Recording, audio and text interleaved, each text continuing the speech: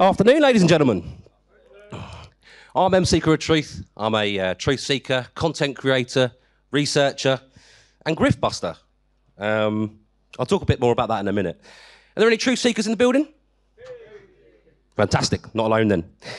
So, it's been a bit of a weird one over the last couple of years, hasn't it? And during that time, a lot of people have come out of the woodwork with some extraordinary stories. And I guess that's kind of what grift busting is about, and what got me into that is looking into some of these stories and looking into some of these extraordinary claims. Anyway, I'm here today not to talk about me. I'm here to actually interview a very interesting guy with a very interesting story. And his name's Gary McKinnon. So we welcome on stage Gary McKinnon.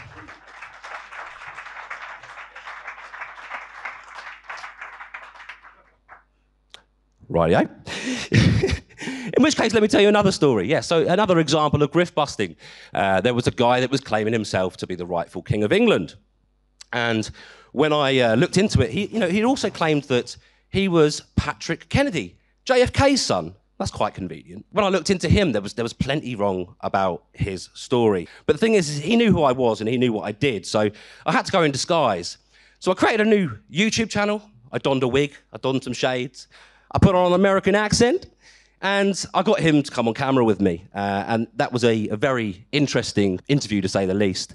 And one of the things I caught him out on was he said that he was 40 years old. Well, Patrick Kennedy died a long time ago. And actually, he would be 47 today. So I said, how old are you? He said, 40. I said, but he would be 47. He said, yeah, that's right. I said, so how old are you? And he choked up. I said, I'm 40. I said, well, how does that work? It's just another example of some of the things that, I've come across some crazy characters in my time. Well, I've only been doing it for 2 years now. But another person, his name is Ted Maher. And he does a radio show, I think it's called Out of This World Radio in America. And he claimed to be able to channel beings and such. And when I was in an interview with him, he'd said about that he regularly goes aboard a Pleiadian mothership. And so I asked him about it. He said, I'd love to take you up there sometime. So I said, oh, great, all right then, I'll come aboard your alien mothership. And when it came down to it, he got me to do some chants. I could only describe what happened next as a led imagination exercise. He said, oh, do you feel it? We're coming on board now. Oh, here you go. Can you see him? It's Admiral Halosaurus, who's invited you aboard the spaceship. And then from there, it got wackier. He ended up taking me to the zoo that was on board. I met a talking elephant. And then he took me to some screening room where he says that you could go anywhere in the world. And he said, let's go to the beach in Hawaii. So I said, yeah, fine. And he took me there and said, oh, can you feel the warmth on your skin from the sun? And he said, I said, yeah, well, no. But yeah, okay, I'll play along. And he said, let's go for a swim. So yeah, I actually took my top off on the stream and started swimming. But yeah, some funny characters out there. And the problem is, these days, there's especially over the last couple of years, lots of people come out of the woodwork. And the waters of truth are murky enough as it is. So I think it's very important that, especially with some of these more extreme stories, that we check them, we research them, and we try and see, are these guys legit? Because if they're misleading people, if they're profiting off the either vulnerable or people just trying to find the truth, I think that's really bad. And I think if people can do that bit of extra research and listen and be open-minded, if you believe in someone and someone tells you, well, look into this because he lied about that, I think it's really worth looking into. So yeah, I mean, I've been interested in conspiracy theories and alternative truths for 18 years now. I started off by looking into sort of UFOs, the Roswell, 9/11, things like that. And I always wanted to carry on looking into truth seeking and perhaps somehow spread things that I'd found. And a YouTube channel was a good way of doing that. But I actually ended up doing the grift busting more than the truth seeking. And when I was doing videos on things like the Mandela effect and other things, people were commenting, well, who are you going to expose next? And I'm not out here, I'm not, doing these things to expose people. I'm just looking into it like a truth seeker, like anyone else.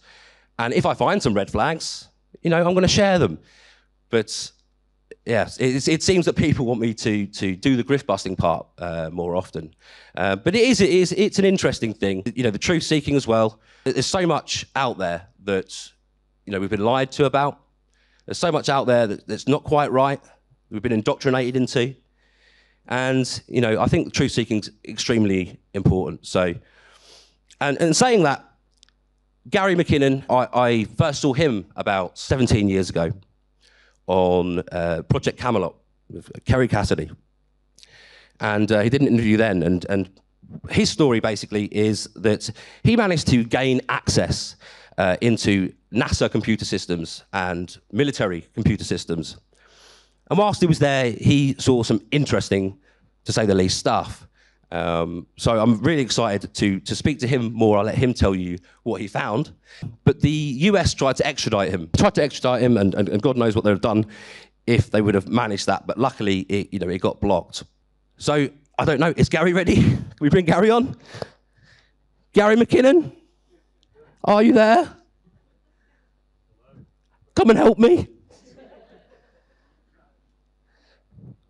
I don't know. Has anyone got any questions about grift busting or anything to add, about truth seeking and the importance of that? What made you get into it in the first place? Well, I suppose it all started seeing lights in the sky. I don't know if many of you have seen some weird things in the sky. For me, it started off, I saw some lights making some unusual, when you see a plane, it kind of has its trajectory and, it's going one way. And satellites, you can tell what they, you could tell those, I know all the usual kind of apparent explanations for some of these lights in the sky. But when you see them do sort of triangular formations and disappear, and do them at speeds, you have to, wonder what it is. I mean, by definition, it's an unidentified flying object or flying light, isn't it? So I suppose that's what got me into it. And then later on, in broad daylight, I did see a cigar-shaped, classic cylindrical object going across the sky. I was working, I think I was only a teenager. I was working on a checkout in a shop.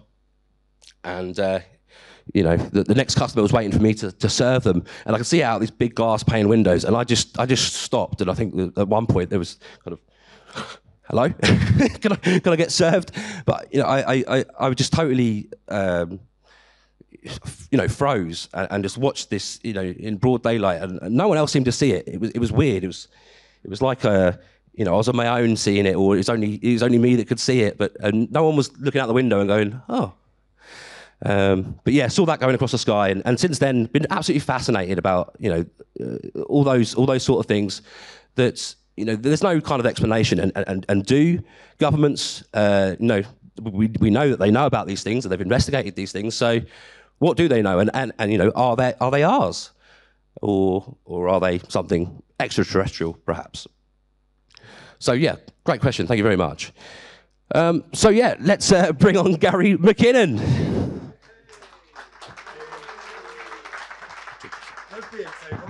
Sorry, Gary. Bright light.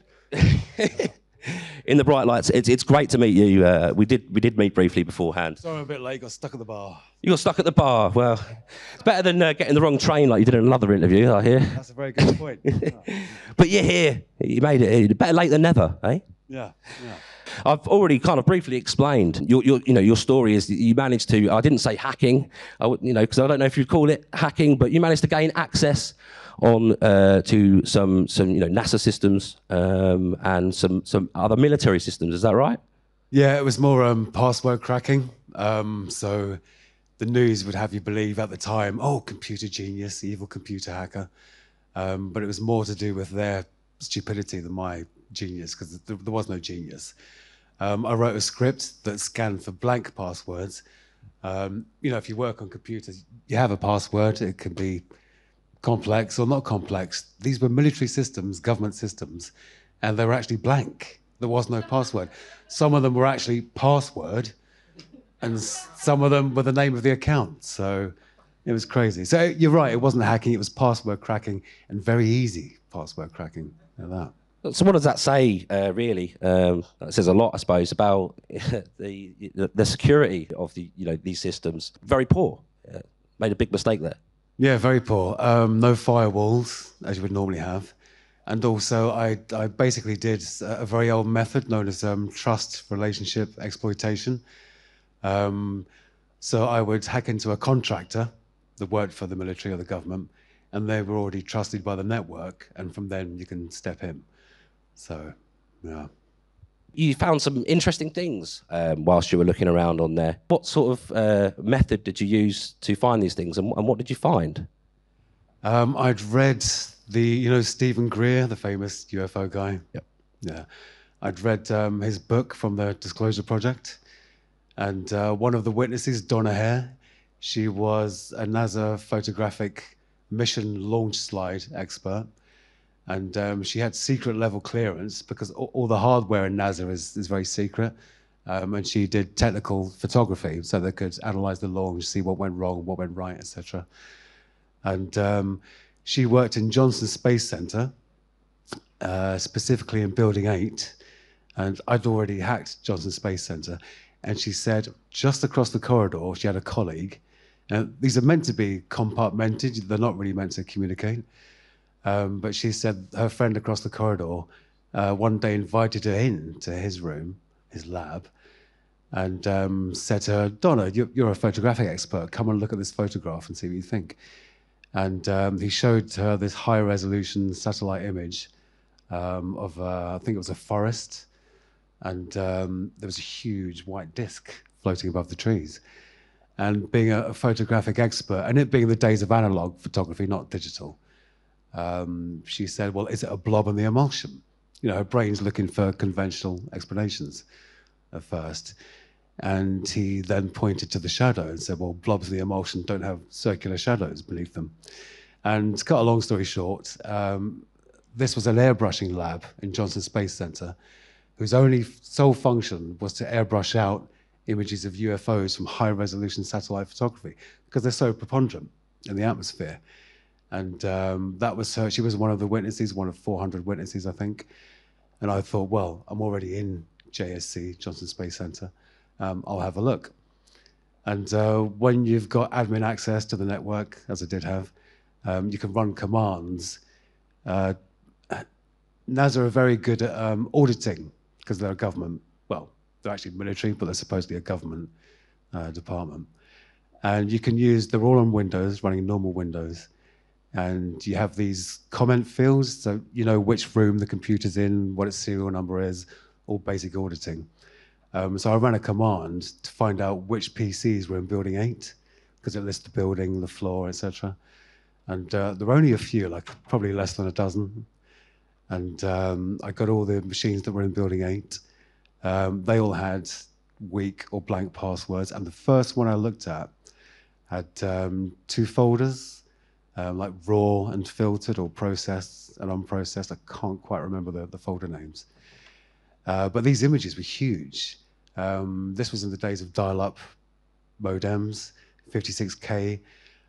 It would take like 15 minutes to download an MP3, a song, Yeah, I remember those days, yeah. Yeah. To take a while to actually get an image on the screen then. Oh, yeah. Was it? Yeah, like line by line, yeah. And so I was going to transfer it. I thought, this looks just like what Donna Hare said. She's absolutely bang on. But 230, 250 megabytes plus, and it was 5 minutes per megabyte in those days. So wow. It was a long time, yeah. So I just double-clicked on the first one, and that launched the... also, it was proprietary NASA software to view the images. I probably couldn't have viewed them at home because it's their own specialist software. So I double-clicked the first image on the list, and it started coming down, And I was using something like PC Anywhere. This was called Remotely Anywhere. You can see the desktop remotely. You can move the mouse around just like you're sitting at the machine. And it slowly started coming down. At first, it was just blackness. And then you started to see a hemisphere of a planet. I assume it was Earth, because the satellite airbrushing lab was for Earth satellites. And then suddenly appeared this classic cigar shape, like you were discussing earlier. No seams, no rivets, very smooth, no exhaust pipes, no rockets. But it did have these sort of geodesic domes on top and below and at either end, either side. Like the golf ball domes, you see the radars at Menwith Hill. Right. Yeah. And that got 2/3 of the way down the screen. And then I'd got my time zones confused. I was smoking a bit of weed at the time and got my time zones confused. And I saw the mouse move. So someone else was actually at the PC. And he went down, or she went down to the local area network icon on the bottom right-clicked, chose disconnect, and boom, that was me. But I did get to see 2/3 of the picture. That was my eureka moment, but also at the same time, I got caught. So, wow. I mean, how were you feeling at that moment? Because it must have been, you know, at one time to confirm kind of what you were out there looking for, and then literally before the picture is even fully loaded, you have this moment of, oh, I've been caught, I guess.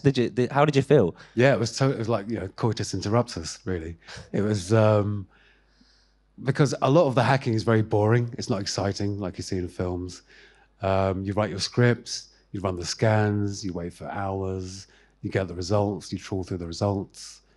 But I also wrote scripts to trawl through the results. So it's, you know, a good sysadmin automates everything. You're lazy. You know, the best sysadmins are lazy sysadmins. But yeah, it was a really good feeling, and then the oh shit moment at the same time. And then I'm just thinking, oh no, when will it come? You know, when will the tap on the shoulder come? And it did, didn't it? You got visited by what, cyber crime unit? Is that right? Yep, the National High Tech Crime Unit. Wow. How much longer after that happened were you visited? That's a good question. I think it was late 2001 when I found the UFO picture, and I was arrested in March 2002. So it might have been 3-4 months at tops.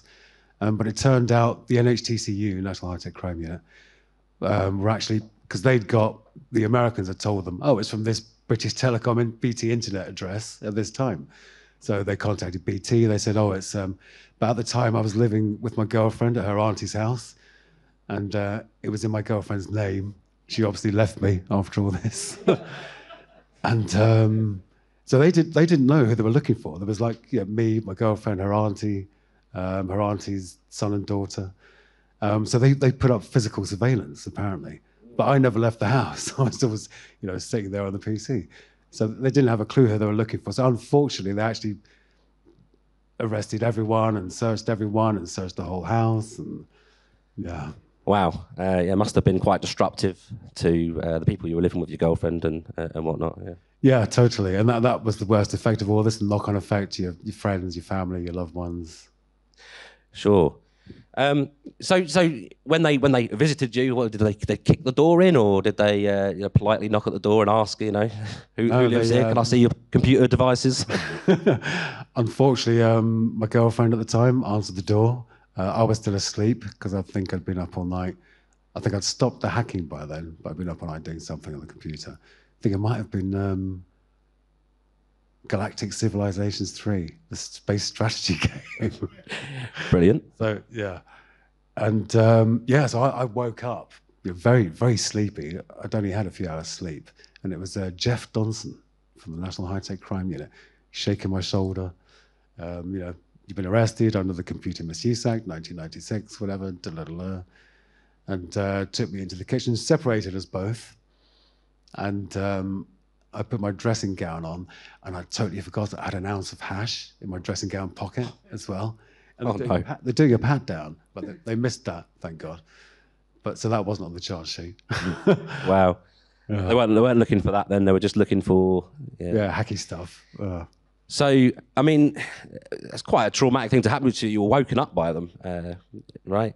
Yeah. For someone, I mean, because you weren't a professional computer. I mean, you knew a lot about computers, but you weren't doing it professionally. You weren't a hacker professionally, or no, I was like an IT professional, but not hacking. Oh, I see. Yeah. So, quite an interesting thing to happen. Now, is this? I mean, was there no kind of masking IP addresses back then? Or? At first I did. And I also used to jump through hoops. I set up a proxy chain so I could get on one machine, I'd start off on like a library. I use a library or universities, stuff like that. And then from then to the contractors, and from the contractors to the actual networks.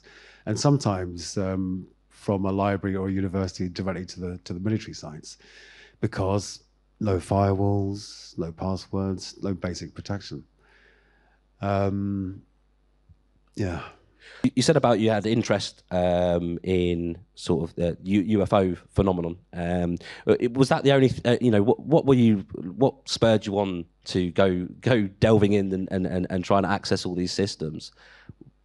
Well, yeah, I'd had an interest since a small child, mainly due to my stepfather, who was very into sci-fi and UFOs, and introduced me to that kind of side of life. So we can all blame him now. The main thing for me was the technology. I thought if this technology really does exist, it should be used for the good of all of us. Free energy, or at least very cheap, incredible propulsion power, possibly anti-gravity.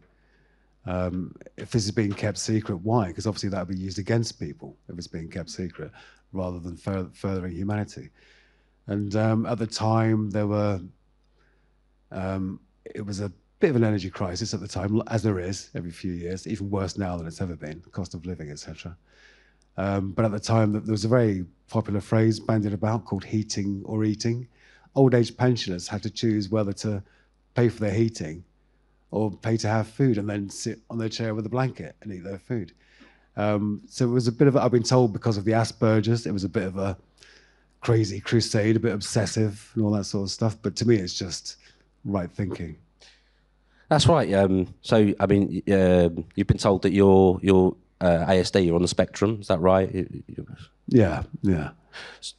High functioning. Yeah, apparently, yeah. Yeah. But I mean, because of the high profile of the case, I had 5 leading psychologists, psychiatrists, whatever the right term is, analyze and run tests on me. And I said to one of the guys, isn't it just a personality type? Because it's not classed as a mental illness per se, it's more of a syndrome, whatever that means. And he said, yeah, I do think it's a personality type, but don't quote me on that because I've written 3 books on the topic. So I can't say it's just a personality type. It has to be an accessible thing, an issue, a problem. So we talked about the image of the cigar-shaped object, cylindrical object that you saw. But you also saw some other interesting things on some other systems. One of the things was a list of non-terrestrial officers. Yep, that's right. Non-terrestrial officers was a spreadsheet. I can't remember if that... Oh, no, that was the heading. That was the actual heading in the Excel spreadsheet. Possibly the file name as well on the actual hard drive. And it was a list of ship names. And these weren't like US Navy ships, because I did Google them at the time. Well, it wasn't Google. I think it was Deja Vu or something, the search engine. Ask Jeeves. No, Ask Jeeves was a bit too commercial at that time, but yeah. And personnel, ranks and names, and also ship to ship and fleet to fleet transfers of material spelt the military way with an E at the end, not an A, material. And lots of exotic chemical names, molybdenum, I can't even say that. Lots of really exotic chemical names. And that led me to believe it didn't mean non-terrestrial as in, little green men or aliens. It was a space-going force, maybe even just a low Earth orbit thing or something. But yeah, so it could suggest non-terrestrial means off planet, right? So these officers apparently off planet. Who knows what that means? That they are orbiting the planet in some sort of craft or secret space program, or whether they're out there and somewhere in the solar system or beyond. Right? It could be either. Yeah. But I mean, most people have taken it to mean a secret space fleet, which is a logical assumption. We have, the CIA has secret satellites. The Defense Intelligence Agency has secret satellites. NASA launches military satellites. Elon Musk launches military satellites. So there is already a secret space force in that manner. But there was no hard evidence of a military space-going force at that time. Although now they have recently formed the US Space Force, whatever it's called. I don't pay a lot of attention to that stuff these days. But yeah, so it could have been, the early burgeonings of a secret space force. Do you think the formation quite recently of a US Space Force is the beginnings of disclosure to perhaps non-terrestrial officers, perhaps? I don't think disclosure will ever come from officialdom at all. I think it comes from people. Probably a great point, and I think as I was talking earlier about truth seekers, I think that there really is a lot to say about people going out their way to, I mean, like as you did, to find these nuggets of truth and to force out disclosure the best we can. But even then, do these things get covered up and twisted and manipulated so that you still don't know what the truth is? Interesting point.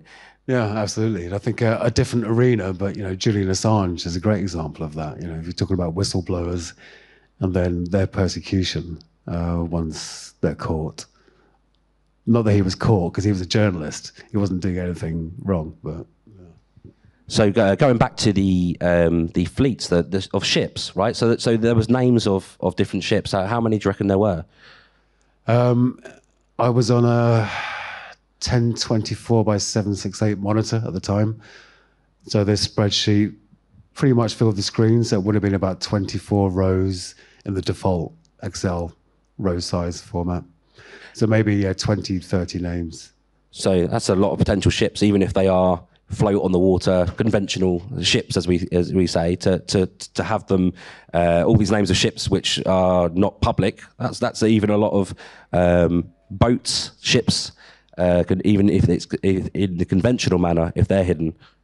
Yeah, totally. And the personnel as well. I think that they went on for a bit longer, maybe 1.5 pages. And I think it was a Navy website I found this on. Not a website, it was a private military networks. But quite small, which you might expect. If it is a secret space force, it's probably not going to be huge because it is early. It is, the birth of it, perhaps, as far as I know. 20-odd ships, maybe 40-odd personnel names, and then the strange chemical transfers. So and all in one spreadsheet. Wow. So I mean, yeah, a lot of people could assume, which I assume that. So were these two documents linked or close by each other, like the non-terrestrial officers and the ships? So was these documents connected? One Excel spreadsheet and various tabs. So you've got a part of the document saying non-terrestrial officers, and then these ships. So you could assume that they might potentially be off-world ships. Oh yeah, totally, and all linked. So you've got the ships, the personnel, and material transfers. Wow. Yeah. And so these ship names, they all start like USS. That's one of the things I don't remember. They were ship names, but whether it was USS or I think I did see screenshots, but the actual name bit's been blurred out. I don't know if they're real or whether they are recreations. They're not real because my hard drive went straight to ONI, Office of Naval Intelligence in Washington, so that's never been publicized. Yeah, because I saw on them they said USS, and then it was blurred out the rest of it for each of the names. Which that's why I asked about the names. There's been a lot of this. What's the famous secret space fleet thing that people quote? Gary McKinnon discovered. I should know its name because I've negated it so many times. There's basically a rumor going around that it's. Oh, I should know this name. I've read it so many times. Thinking. I can't bloody remember.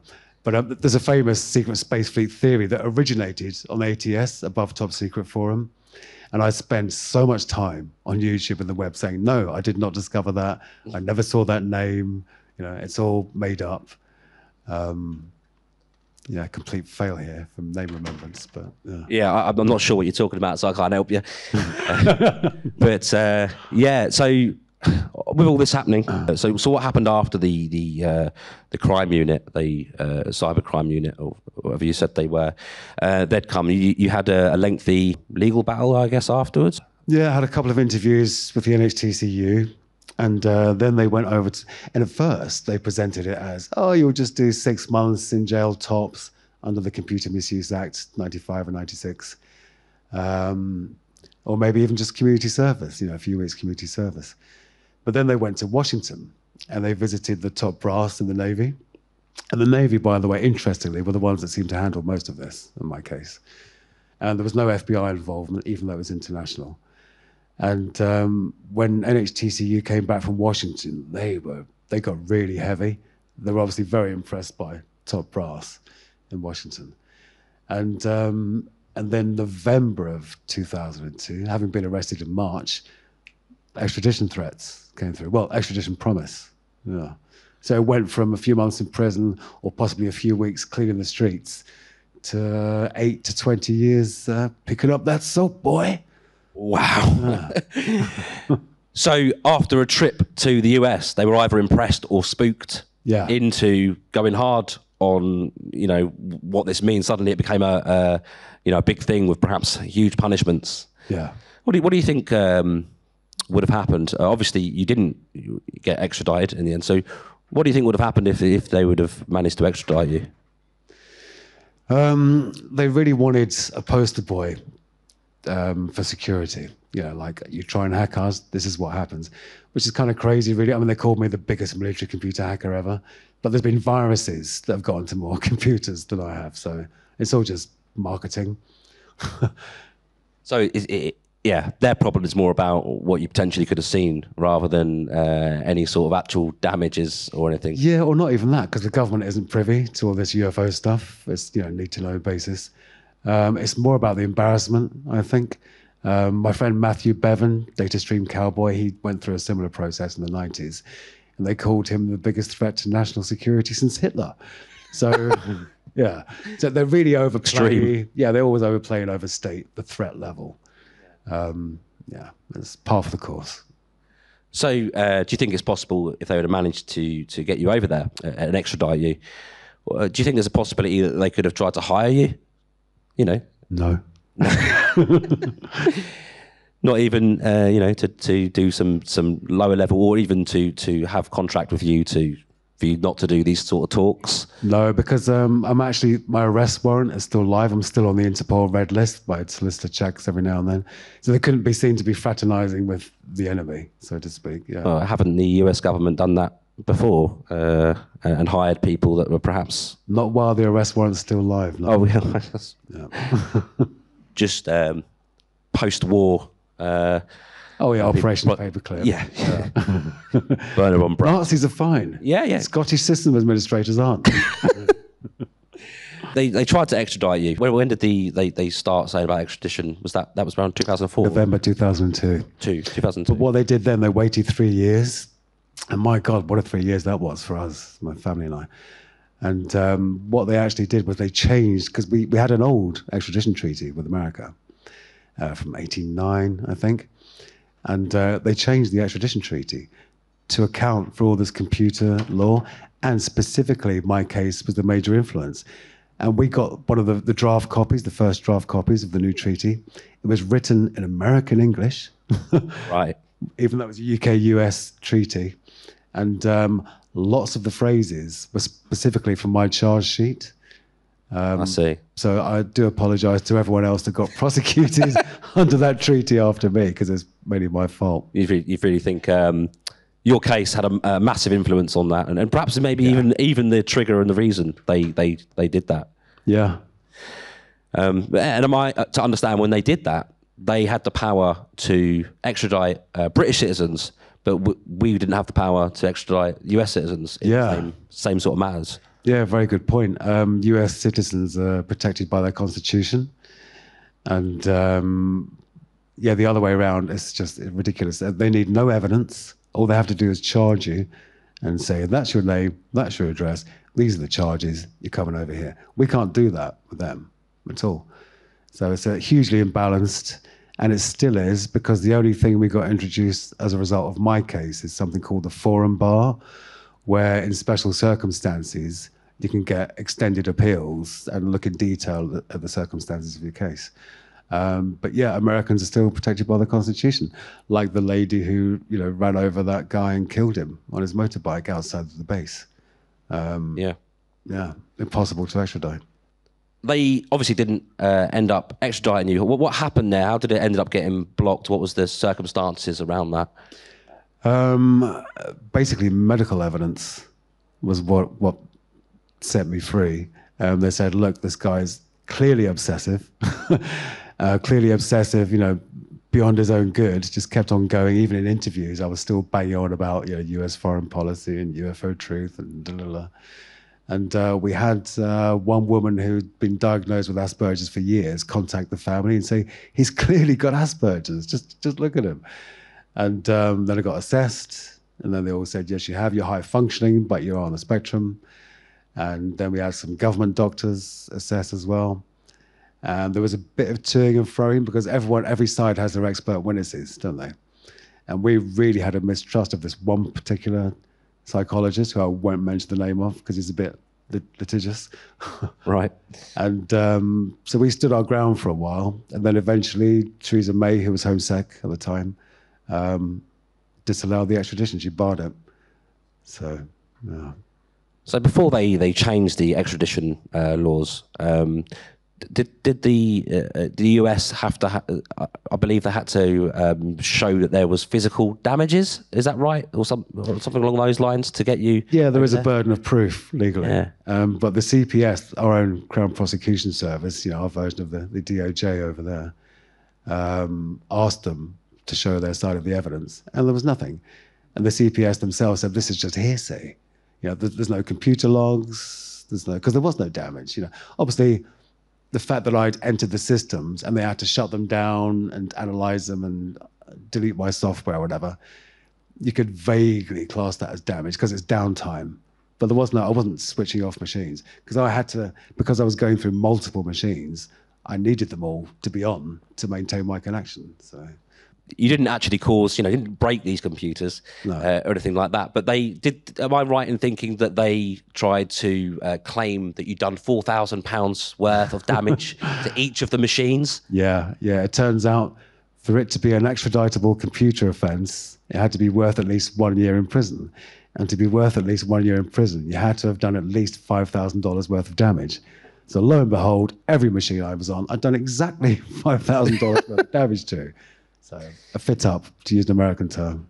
Yeah, interesting. So, so I'm guessing they see that when you said that the crime unit came to you, the cyber crime unit came to your house, they seized your devices, right? Yeah, and I guess that was all of the devices in the household. Yeah, and these were the days, you know, before tablets and stuff, and mobile phones were new. But I did have 3 of my computers, plus 6 computers that I was fixing for friends. Wow.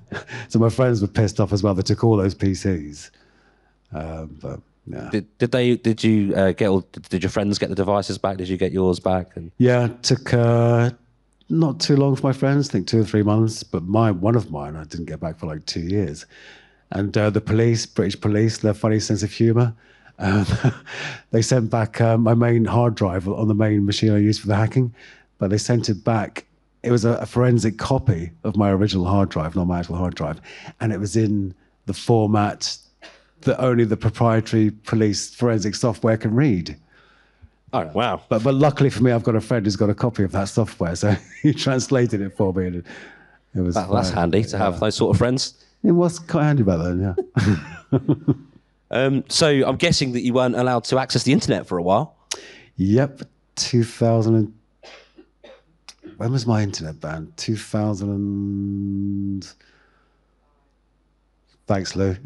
2005 till 2012. Yeah. Wow, 7 years then. Not been able. Was that not allowed to use computers, or just not allowed to go online? Funnily enough, yeah, it was not allowed to be online, not allowed to use computers. Wow. Yeah. So this all kind of ended. When did you say 2012? 12. And Since then, what have you been doing? What's your interests? What have you been looking into? Or First thing I did was cried like a baby when we got the news that we'd won. Years of stress and relief coming out, and then just a couple of years sitting on my arse, just feeling happy that I wasn't in jail really. And then, so 2014, I started my own company, small SEO, doing search optimization for small businesses. Getting your products or services to page 1 of Google.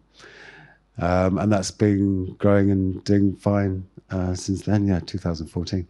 I'm not so interested in UFOs and stuff anymore. I mean, it's still an interesting topic. But I have we just bought our first house, and I've got my first shed. I'm a real man now. And I'm going to start on anti-gravity experiments after the Biofield Brown style of things. It turns out if you have a capacitor charged to extremely high voltage, like 60,000 volts, 250,000 volts, it exhibits a net thrust in one direction or loses mass. And lots of people will tell you it's just air molecules and the wind is providing the lift. But there's lots of other experiments. Honda did one in '95, and the thing lost 3% mass in a bath of oil. So it isn't air movement because there's no air in the bath of oil. So, so running a small company and doing anti-gravity experiments. Like, they start next week. Wow, that is interesting. Look forward to seeing what you come up with in your shed. Cool. I want to give the audience a chance to ask some questions. So yeah. It's a weird one, but based on your sort of discoveries, I've got a friend who started to look into what shape the Earth is. Do you have any inklings or ideas or an opinion about that? Yeah, I mean, as far as my perception goes, it's a globe because the moon's a globe, Jupiter's a globe, But it's funny you asked that because yesterday I was chatting with a guy for 3 hours who doesn't call himself a flat earther. He calls himself a globe skeptic, which is kind of middle of the road. And I said to him, ultimately, it's all very interesting, but ultimately I don't care because it's not important in my life right now. But it is interesting. There's lots of experiments with lasers. You have to know a lot about optics to really dive into this. It's interesting, but I don't really have an opinion. It's like the moon landings. I used to think they were faked. Then I did a lot of research and found out that most of the conspiracy elements of the theory against the landings can be easily debunked. Flat Earth, not in my life, really. But interesting. It's interesting to discuss, and it's very educational because you have to really look into details to even have that discussion, especially with optics, lasers, gravity, etc. So interesting discussion, but will it ever end? Okay. Right question.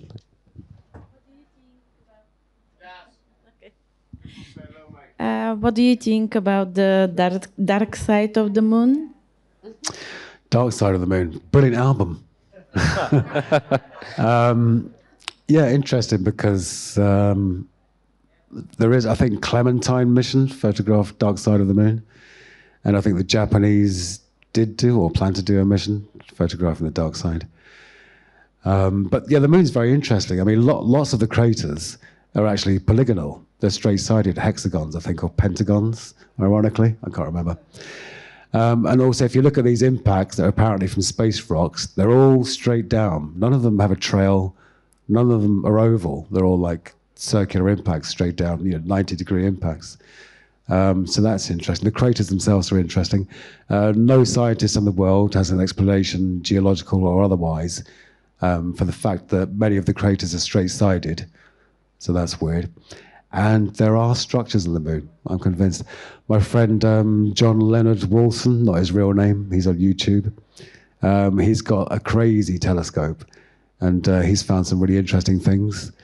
If you look him up on YouTube, John Leonard Wilson, and watch all his videos, there are some things that are far too rectilinear and structured on the moon to be natural geological formations. So, the moon's interesting. Okay. Chris. Yes. How you doing, pal? Nice one. Yes, I can't wait to have you on my podcast. Yes. We've been looking forward to this for a long time. Cool, man. Mate, you posted a photo the other day, I think it was on Twitter, you and your mate, and you look pretty stoned. Oh, we were high as fuck. And it just brought back so many memories of like either you were there or you weren't there, you know? Yeah. Oh, by the way, I've been permanently banned from Twitter now. Whee, badge of honour. I block you anyway, mate. No, mate, Gaz, I really appreciated our friendship, mate. Oh, me too, Chris. It's been very special for me, and yes, freedom. Whee. Well, we'll have a pint in a bit. Any other questions out there? I've got one. Okay. What do you think about? I heard you speak a little bit about this on another interview. Have we ever been to the moon?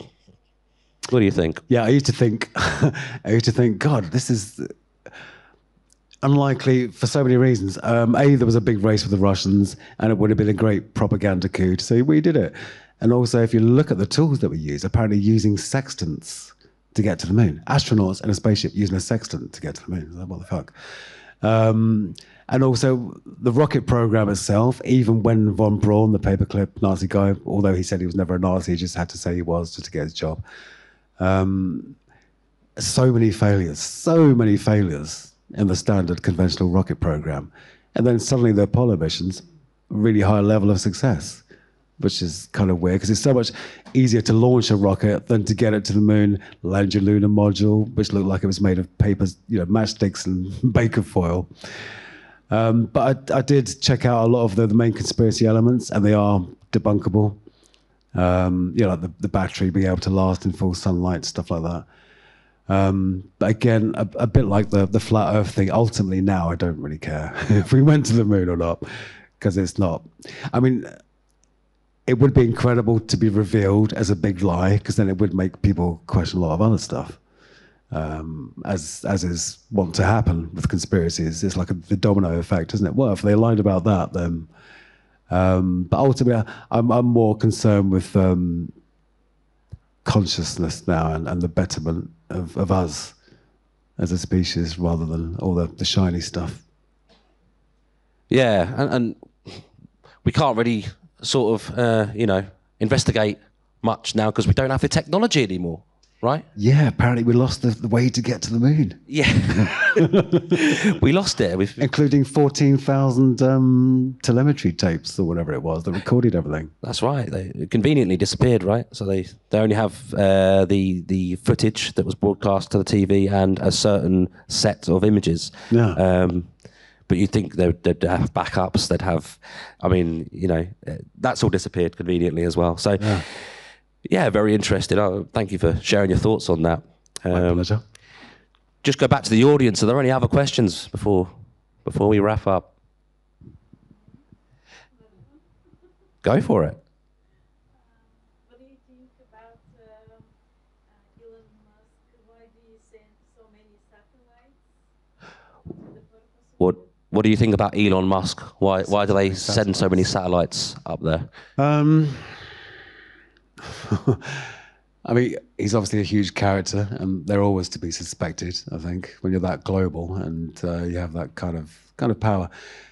But he does launch military satellites. That's a known fact.